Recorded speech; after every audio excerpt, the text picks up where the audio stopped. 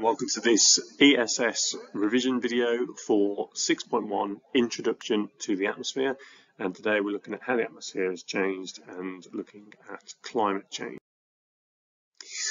So you need to understand what is the actual atmosphere, what it is actually made up of, and the percentages approximately of gas in the atmosphere. So in the atmosphere there is, first of all, the atmosphere is a thin layer of gas that surrounds the planet. And you need to know it's a dynamic system, which means that it constantly changes because there's constantly inputs and outputs. So if you look at the graph at the bottom there, you can see even during the day, the amount of oxygen goes up as carbon dioxide drops, and then to a higher level because of photosynthesis, and then at night time, the opposite happens as the plants respire but stop doing photosynthesis. And you can see here the main gases in the air are nitrogen, which you should know about how plants and rhizobium bacteria get them out from Unit 1. Oxygen, 21%, and all other gases make up only 1% of the Earth's atmosphere. And this is in dry air, so water is not included. And carbon dioxide, often described as 0.04, is a very, very small amount of our actual gases. And you're expected to be able to think about the fact that human activity would impact the atmosphere because of stuff like climate emissions, etc. But it might be a fact that a small emission of greenhouse gases has a bigger effect than we realise because the Earth's atmosphere is very sensitive to carbon dioxide and methane changes particularly. So you need to know about the structure of the atmosphere vertically as we go up. So if we start at the bottom, at the lower side, we have the troposphere. That is the bit that we live in. And because of the changes in air pressure and the amount of particles, as you go higher up, the temperature will decrease due to less heating from infrared radiation off the ground. So there's less reflection of that heat hitting those particles, and there's less conduction between the particles. We then go to the ozone layer, which is in the stratosphere, and this is where light interacts with oxygen, making ozone. So UV interacting with oxygen to make ozone. And we'll talk about the importance of stratosphere ozone in the next video. Ozone in the troposphere is very bad, and we'll talk about that in the photochemical smog video. As you go up into the stratosphere, the temperature increases again because there is less shielding from the UV radiation, and therefore there's more exposure and the temperature increases. Then we go into the mesosphere, and basically what happens is pressure decreases in the mesosphere, so you get less and less air particles. So at the bottom there might be quite a few air particles sort of close to each other, which means heat can be transferred from one to another. But as you go up, the air particles get fewer and far between, and therefore there's less conduction between air particles, and therefore the temperature drops.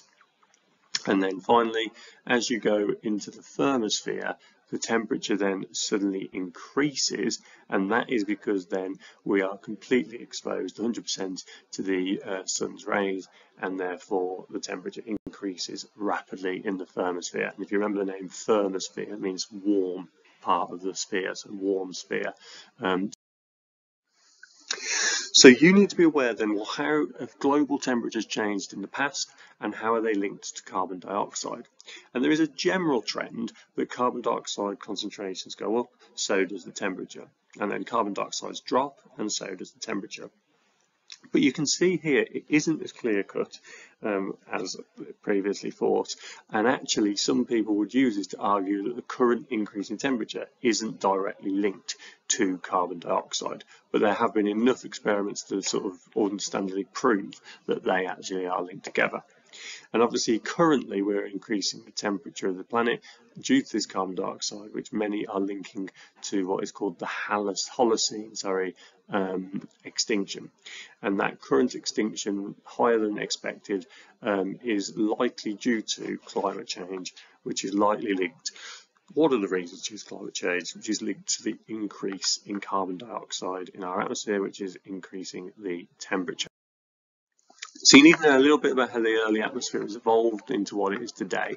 So the early atmosphere would have had a lot of the gases present here: CH4, methane, water vapor, and it would have all been vapor, it would have all been steam because the temperature of the planet was above 100 degrees.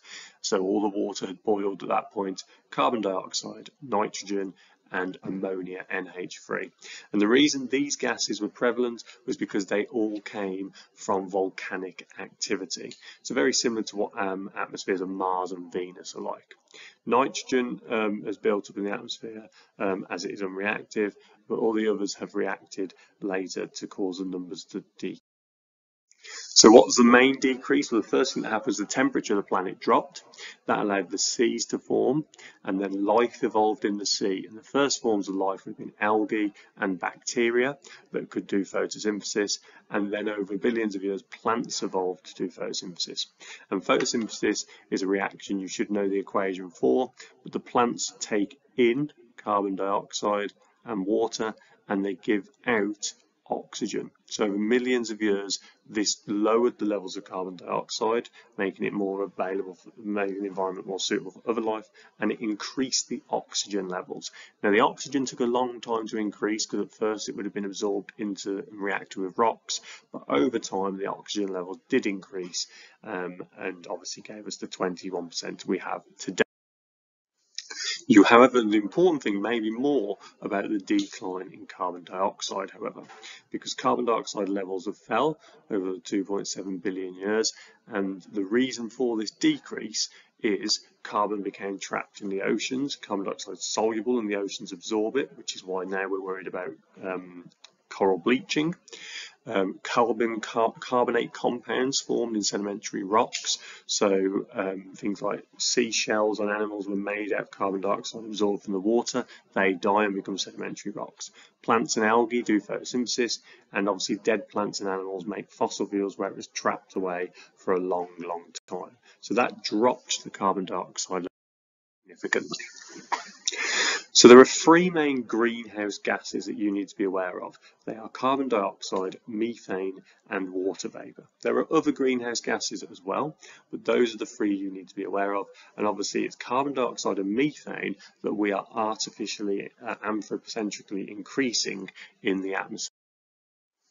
Why is this important? Well, the greenhouse gases are vital for our planet because if we didn't have them, we'd be too cold. It insulates our planet, it keeps the heat in, which keeps us warm. And what the greenhouse gases do is they allow radiation from the sun, which we call ultraviolet, that's supposed to say, UV radiation in from the sun. Okay, that then is absorbed by the Earth. It's then emitted from the Earth as longer wave radiation, which you would have talked about earlier on in school as infrared radiation. And that infrared radiation is not able completely to escape, I'm not right, it's not able to escape from the planet because the greenhouse gases absorb that infrared radiation, prevent it from escaping, and that is why our climate is increasing. So on low levels, we need climate, we need greenhouse gases. If we didn't have them, we would never have been able to develop life on the planet. But as we can see in other planets, when the greenhouse gases are really high, that causes more and more infrared radiation to get trapped on the planet, and that causes the planet. So there is a natural greenhouse gas effect which is needed to insulate the planet, and that is important, and the carbon cycle would have maintained that itself without human interference, but we have enhanced it via anthropocentric means such as burning fossil fuels and having high numbers of cattle releasing methane and chopping down rainforests, and those things have emitted more greenhouse gases into the atmosphere, meaning whilst the same amount of solar radiation is coming in, less infrared radiation is allowed to escape to space, and that leads to the greenhouse effect being worse, and that leads to climate change.